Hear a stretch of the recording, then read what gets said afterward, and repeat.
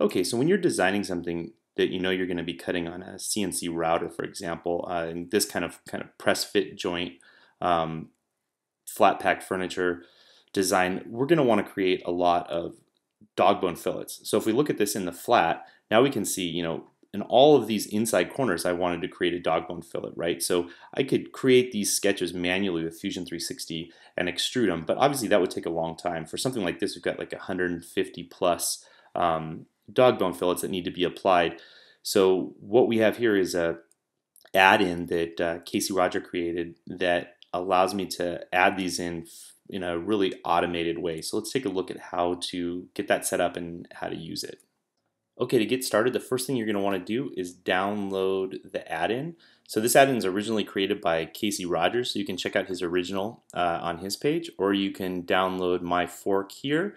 I assume that at some point Casey's going to incorporate some of these changes back, but for now, if you want the body selection, which you'll see in a second, then you need to download it from here.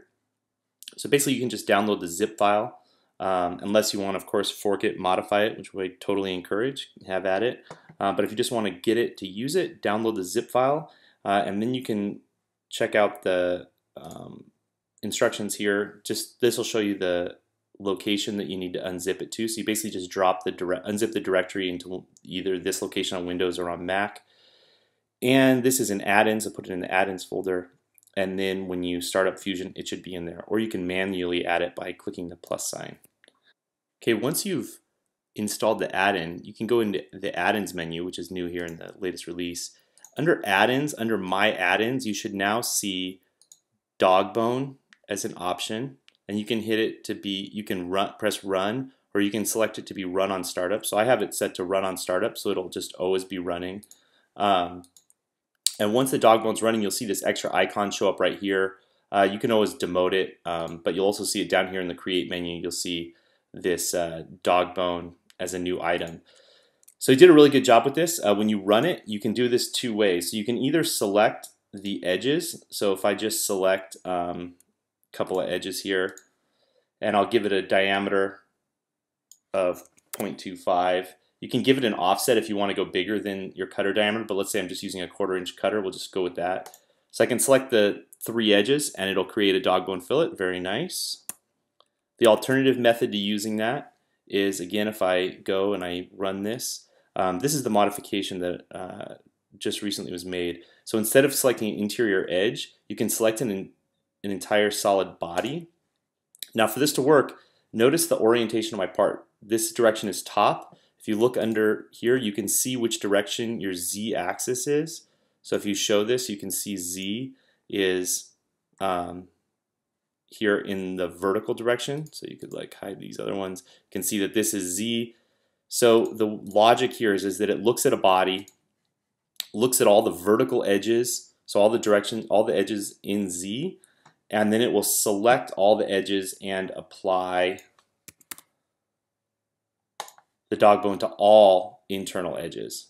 So again, so you just have to have laid your part out flat already. So if you're doing multiple parts, you would have wanted to lay them all out flat so that all of the cut edges are already in the Z direction, and then it will apply the dog bone to all of it. So if you've got a big part with lots of internal corners, it'll just do it all in one shot. So you just select the solid bodies.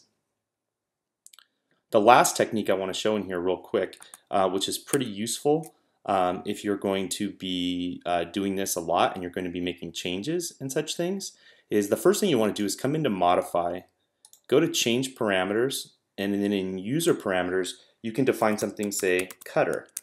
Then in the value, put in, let's say if I, right now I'm going to use a 1/4 inch cutter, so I'm going to, again, create a parameter called Cutter, put in an expression of 0.25, say OK. Now when I go to create the dog bones, again, I'll just select the body. Instead of typing in a value here, I'm going to type in cutter. Because what this is actually doing is creating a whole bunch of features. You can expand this, you can see it's actually creating a feature for each one of these cuts. So if you wanted to later go back and change the diameter of your cutter, it would be kind of challenging with the current implementation. But now, if you use that parameter, I can just come back in here to my parameters, And in that user parameter cutter, if I change this to say 0.375, hit OK, all of the dog bones will update. So this is really the way that I would recommend using this, is create that parameter called cutter, and then when you apply the dog bones, just reference cutter and it will make your life really easy. Another thing I'd like to point out is that when you're using these dog bones, if you need to make changes to the geometry, you're going to make some dramatic changes, it's probably best to just delete the dog bone and then recreate it after you make the geometry changes. Let me show you why. So if I have this this sketch here and I make some kind of dramatic change, like I come in and I move this pocket way over here, sometimes you'll see this behavior where the sketch kind of flips on itself, and that's really just kind of the nature of the way that this dog bone was implemented. Again, it's not really like a real Fusion parametric feature here. He's kind of really just creating it on the fly. So really, if you're going to do that, what I would recommend doing is first, it doesn't take that long, right? So I say delete both the group and its contents. Just delete the dog bone, make the change that you want to make to the geometry, and then just go ahead and reapply the dog bone. So then we'll just come in here, reapply. Remember, I've got cutter, hit OK, and everything is great. It's really an extra step, kind of not the most parametric way of doing things, but in the long run, if you just kind of stick to that mentality with this add-in, your life will be a lot easier. And with that, thank you guys very much and enjoy. See the links to download in the description.